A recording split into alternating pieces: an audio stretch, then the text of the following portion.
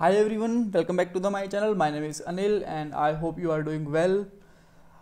So in this video we are going to learn that how we can use the Bootstrap with the Vue.js. Alright, so there is nothing a rocket science, but still we must have to know the steps that how we have to use it.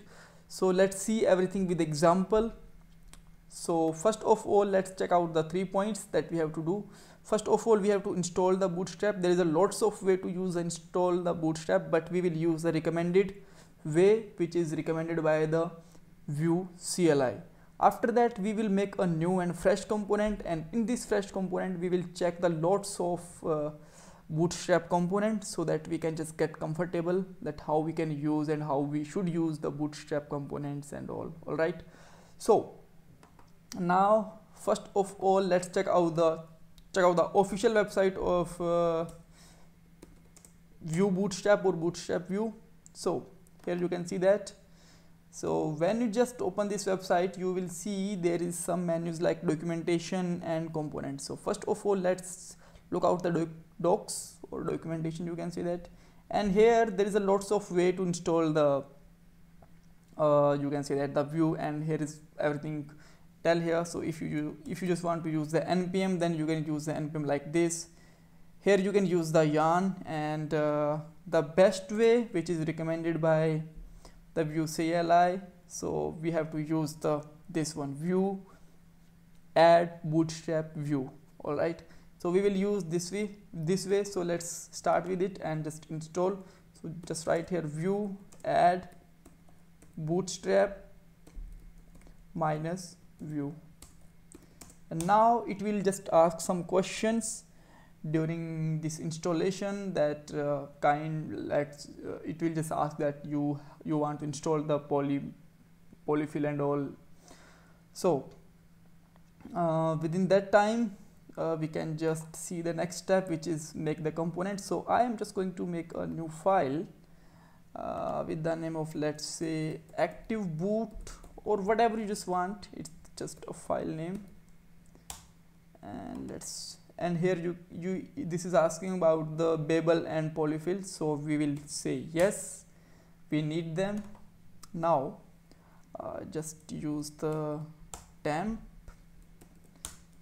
here, and we also need to script, and in this script we can use simply the name of it.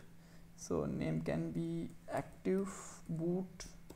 You can put any name to your bootstrap component, but I will recommend that your bootstrap component name should be similar to the file name. Right, so now let's see. Yes, this is installed. So now let's check how many file it changes. So active file, we just made it.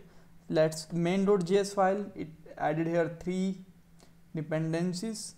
Packet.json, it will just add the Babel and mutation observers, and same in the package.json, and Babel is here. All right, so these are the simple things which is added by the Bootstrap. So now our component is ready. I just want to add it inside the app.vue. So let's import it. Import something from and its path, and we can just simply write here active boot. So let's register this component inside the components loop, component object, and now let's use it. But you will see nothing now because we did not add yet here anything. So we can add some, let's say, just add a h1 tag. We can just write here active boot component, and this is, you can see that the text is here. So now let's see how we can use the functionality. So everything, the functionality with the Bootstrap Vue.js is divided in the components. So let's say you just want to use the buttons, so you can just go on the buttons. So even you can write this code, but to save the time, I am just going to copy and paste this code. So let's paste inside the active boot, and here you can see that we got the 4 buttons. All right, so if I just want to remove the 2 one, then I can just simply remove it here. Now we have only 2 buttons. Some more thing, let's say you just want to add what, form group, then this is also great. You can just copy and paste the whole code from here, that is here. All right, so here you can see that this is the simple form, so I am just going to use this one for a moment. Right, so yeah, let's close the tag also. Now let's see, we got the fields and buttons also. Great. And let's say you just want to add some rating and all, then there is a lots of things, like you can just add the simply rating here.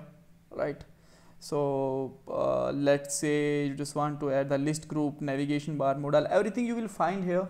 So I don't think so that we have to go on every and each component, because this is just copy and paste of the code.